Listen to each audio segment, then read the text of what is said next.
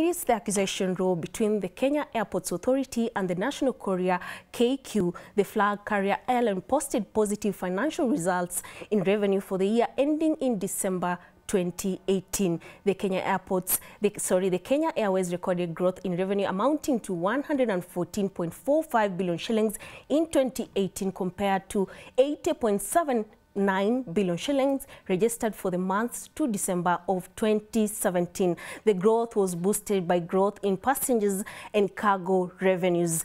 Passengers revenue grew from 63.9 billion shillings in the 9 months of 2017 to 88.7 billion shillings in 2018, while cargo revenue grew to 8.68 billion shillings from 5.7 billion shillings for the periods under review. Passengers number were 4.84 million at close of December 2018, while the 9-month period ended December 2017 recorded a 3.43 million passengers. Despite the growth in revenue, KQ registered considerable losses in its loss before income tax, which increased from 6.3 billion shillings in 2017 to 7.6 billion shillings in 2018. The flag carrier airline now has committed to various measures to ensure financial and operating efficiencies for a sustainable business. Some of the commitments include expanding network through introduction of new routes,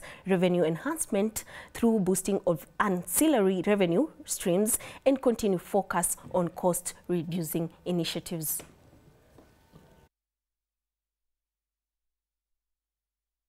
Yes, remember the discussion we are having tonight is despite agriculture contributing to 26% of the Kenya's GDP, why are so many youths not taking up this opportunity? Instead, they want white-collar jobs. Moving on to another story making headlines today is Equity Bank and Safaricom have revived the M-Kesho partnership that was launched 9 years ago in a move to expand their digital financial businesses. Under the agreement, customers will be able to access financial services through their Safaricom mobile lines. The pact will see them build more inclusive financial products, explore regional synergies, simplify cash delivery between their agents, and share technical knowledge to build a common approach to risks such as fraud and cybercrime. Safaricom and Equity Bank are keen on leveraging on technology and innovation to penetrate the financial market, including revamping and restructuring of the M-Kesho services that will see the lenders' customers access financial services via Safaricom mobile lines. Equity Group CEO James Mwangi says the partnership will be strategic for the two companies to actively participate and invest in the Big Four agenda. Further talks on the agreement are still ongoing with the signed awaiting approval from relevant authorities.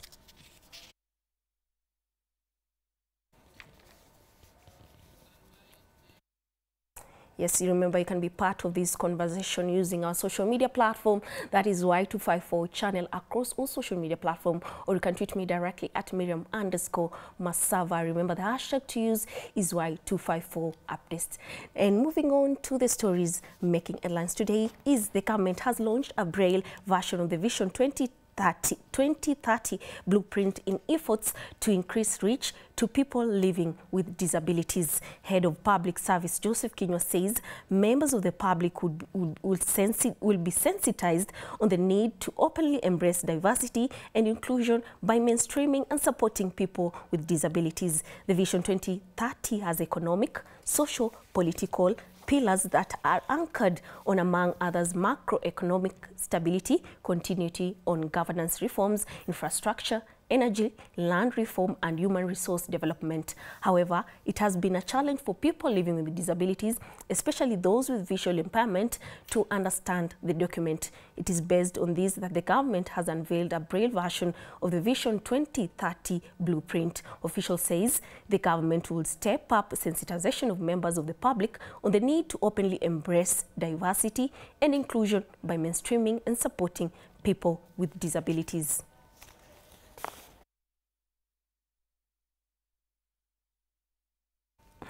And moving on, drilling for water for the multi-billion shillings special economic zone in Mayu-Mayu, Nakuru County has kicked off with projections that will supply 8,000 cubic meters of water per day. Water and Sanitation Principal Secretary Joseph Irungu says under the initiative, 5 boreholes would be drilled near Delamere Farm and equipped. Speaking after he visited the site, Irungu said that the boreholes had fluoride-free water that was ample for special economic zone. He termed the 1,000-acre industrial park as a reality, adding that a lot of water was needed as works by various investors kick off in the next couple of months.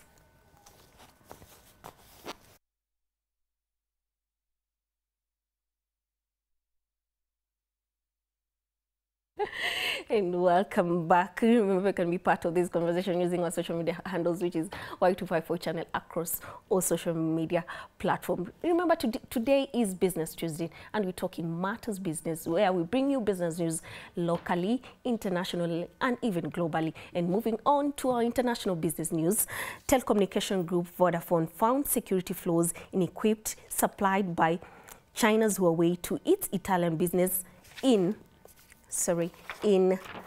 2011 and 2012, the two companies said on Tuesday. Vodafone, Europe's biggest telecom group, said it had found security vulnerabilities in 2 products, that both incidents had been resolved quickly.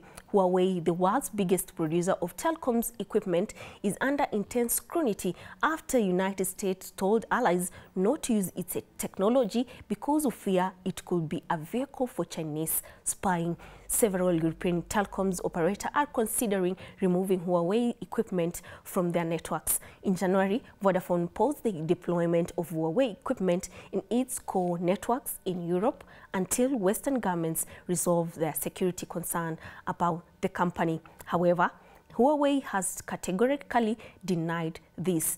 Huawei said it was made aware of historical vulnerabilities in 2011 and 2012, and that they had been addressed at the time.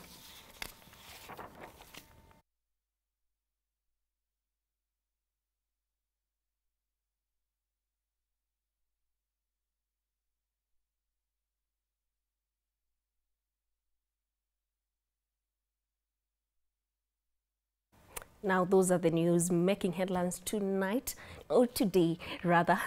And moving on to our discussion of the day, we're discussing about youths in the agriculture sector. Most of the youths are shying away, taking up agriculture as a form of employment, despite agriculture contributing at least 26% of the country's GDP.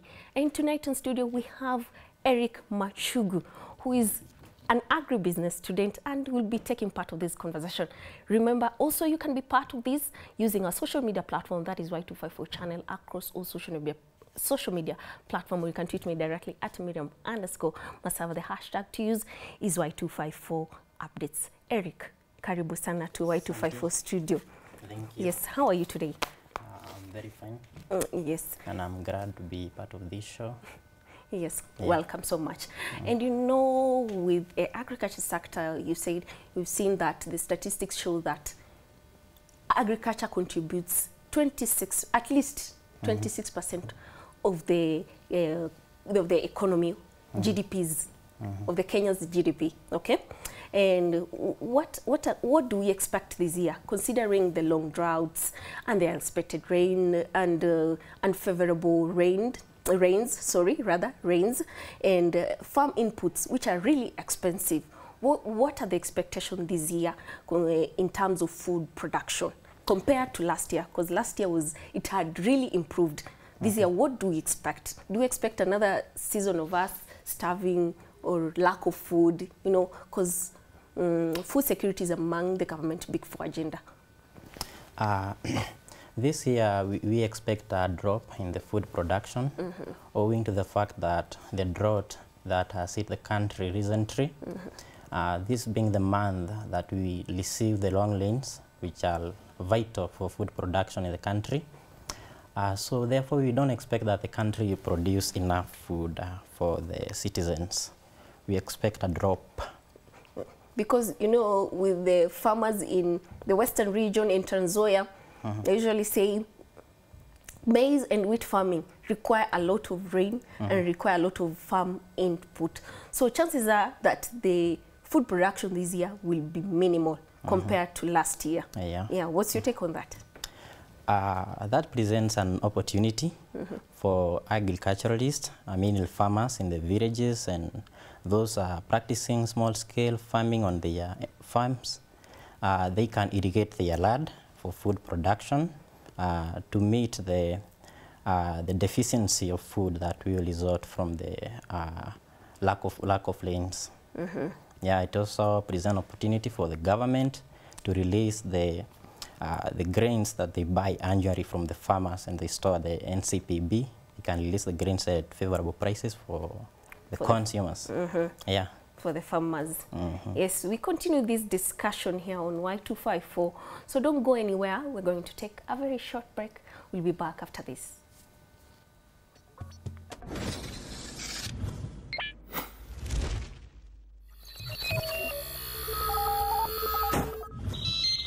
Y254. Imagine. Watu mnajua ni aje? Wanaosema usema, mbinu ufuata mwendo. Na basi runinga Y254 tunafuata mkondo huo kuhakikisha tunalea vipaji na kukupa burudani kupitia vipindi vya muziki, majadiliano na elimu. Pia tunaangazia masuala burudani na kukupa exclusive kutoka kwa mastaa wapendao. Hey, mambo vipi? This is Alicious Delici.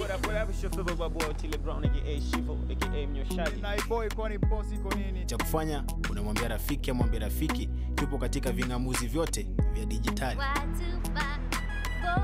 Boom shot. Fresh. Fresh.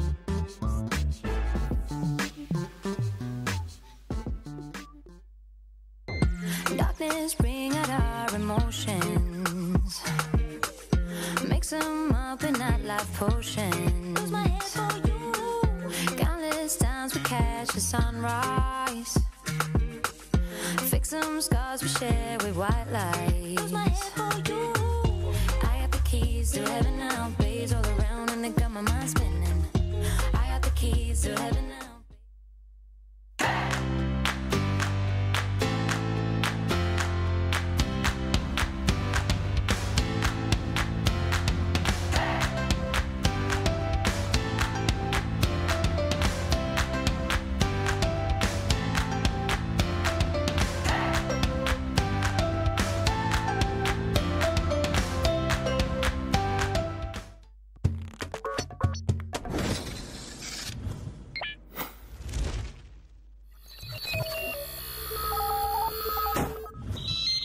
Y254.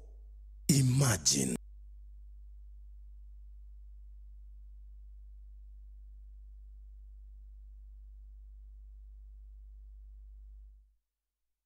Yes, and welcome back. And tonight we are discussing matters agriculture and why youths are not taking up farming as part of employment, despite farming contributing 26% of the country's GDP.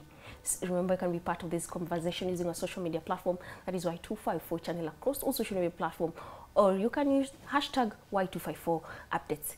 And tonight in studio we have Eric, who is an agribusiness student, right? Agribusiness or agribusiness. Yeah, you know, I got it right. Okay, moving on. What, because farmers in the Western region usually complain about post-harvest losses. There is no way they can store their production, food production. They end up losing almost even 40% of what they have harvested. And what do you think? What can be done? What the government can do? What can we do to improve or to reduce these post-harvest losses? Firstly, I would like to acknowledge that a post-harvest loss is one of the contributors to the losses that the farmers are incurring.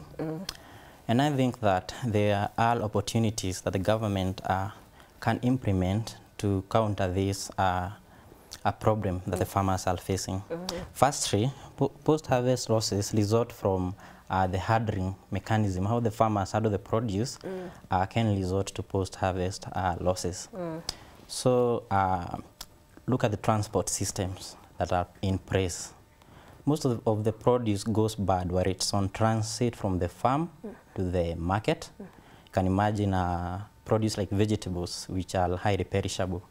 They are probably gonna get damaged before they reach the market. Secondly, the government can provide refrigerated trucks that transport highly perishable products. The government can build storage facilities for the farmers so that products or the grains can be stored in conditions that will limit instances that would result into damage.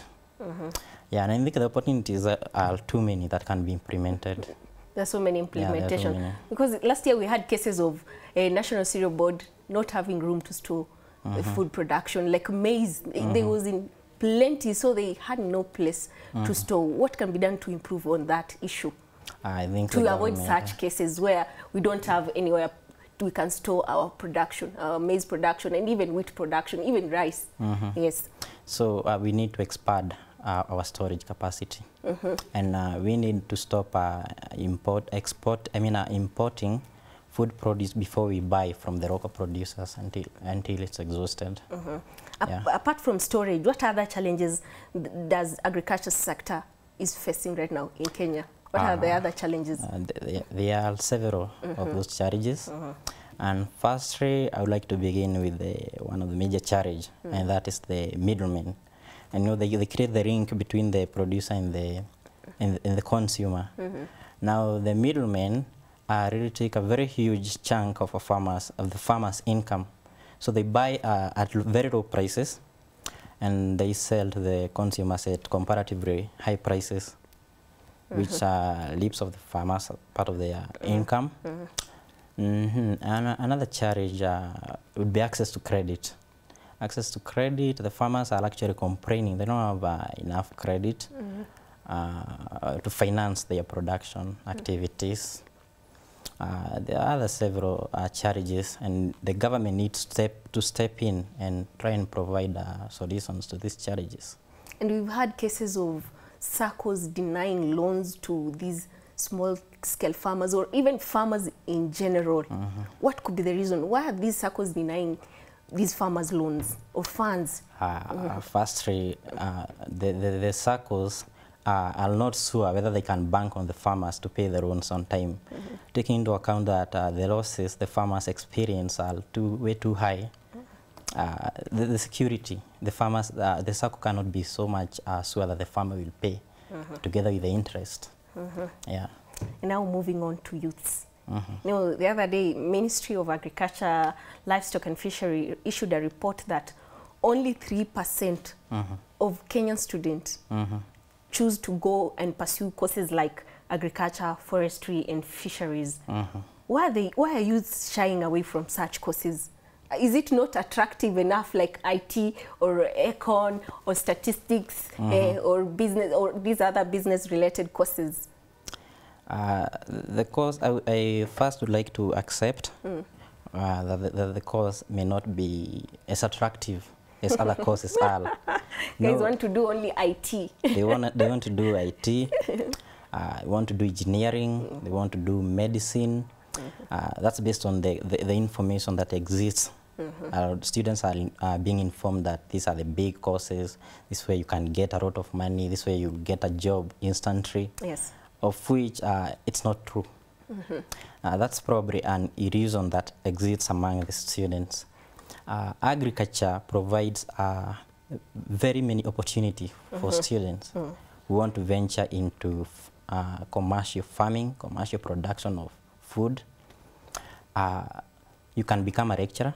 Yeah. When you study agriculture, you can lecture in the agricultural department in Kenyan universities. You can pursue master's degree. You can get in the government. There are a lot of opportunities. So students need to stop believing on or accepting the existing ideology that when you get into agriculture, you are definitely going to be a farmer in gumboots and soiled hats. That's not the case. They only need white-collar jobs. Yeah. And what should be done? What should the government do to encourage more youths to take up such courses and to take up farming as a form of employment? Because you know agriculture plays two major roles. There are other roles, yeah, but two major roles, like employment. It creates employment. Yeah. For instance, if I have a farm somewhere and I'm planting maize, it will create employment because I need people to plow my land, to plant those maize. Yes, it creates employment. Also, it enhances food security in the country. What do you think the government should do to encourage more farmers to take up agriculture and farming as part of employment?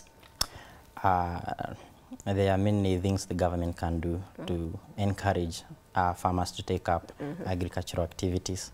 First of all, it would start by solving the challenges that limit or discourage potential farmers from going into agriculture.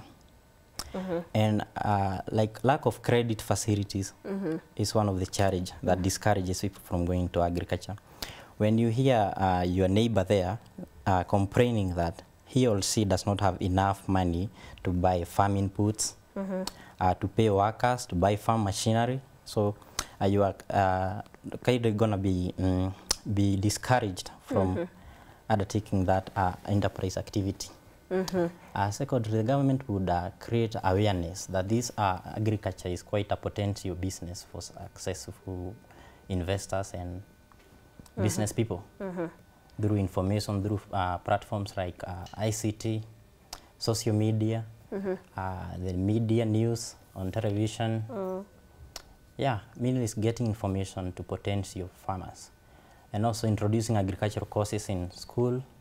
But we have agriculture courses. They are not as much.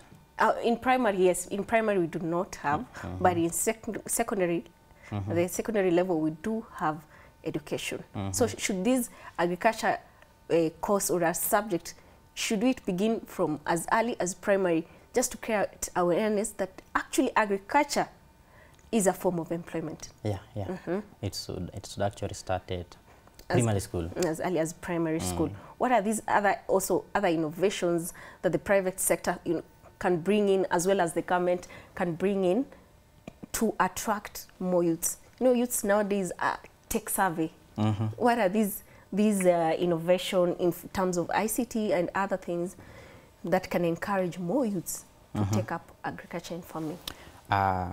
Probably, let's say, introducing Kilimo Biashara platforms online, whereby farmers or those practicing agribusiness can portray the success that they have achieved. Probably you find a farmer saying that I raised chicken for 6 months and this is a profit that I gained. You see, you inform another potential farmer to engage in a business. And in terms of policies, laws, are they favorable to our youths? Because not every youth can access land, can access this input. These barriers to entry, yes. Do you think these terms and policy, do they favor mavijana wetu? Hizi policies ni baya sana. The policies are not favorable for agriculture. And I think the government needs to change the way they implement or they formulate the policy. They should formulate the policy with the interest of the poor farmer in mind, not with the interest of the rich, let's say the rich people who really want to benefit from agriculture, while leaving behind the poor village farmer. The small-scale farmers, that is. Yeah. And the youths. Yeah. So the policy would focus mainly on those practicing it in the villages in small scale or either large scale. Yeah. Yes. And why do you think youths opt for white-collar jobs and not agriculture? Because there is an existing illusion that white-collar jobs pay more than you can get in agriculture. Yeah, it's kind of an illusion because you can actually get so much in agriculture than probably an office worker would get in a month or in half a year. And which is the easiest crop? Let me put it that way, for lack of a better word. Easiest crop that youths can take up, and the maturity takes a shorter period, and it can actually also attract youths, apart from poultry. Apart from poultry farming, which other form of farming that can youths take up and they bring quick results? Because as youths tunapenda vitu za haraka. Tumalizane nayo, tupate do tuende mbele. Yes. I think there is a variety of crops that mature faster, so you can harvest in less than 3 months or between 3 to 4 months. And actually, most of these crops in Kenya mature within 3 months, 4 months.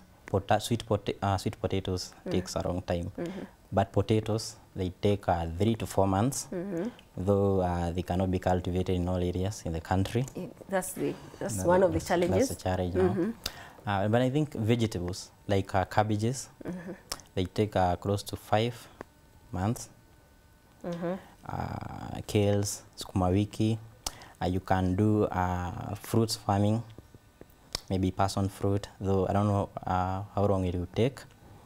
But I think there are a variety of these crops which take a short time to mature. You can research. Farmers would now get in the internet, and find out these crops. And there are other lucrative crops that can actually attract the youths.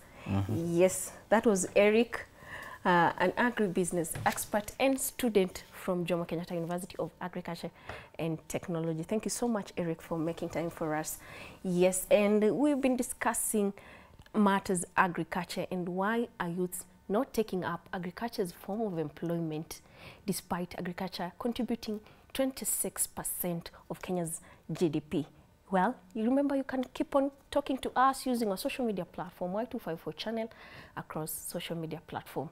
Well, that's all we had here on Y254 Business News. My name is Miriam Masava. Good night. God bless you.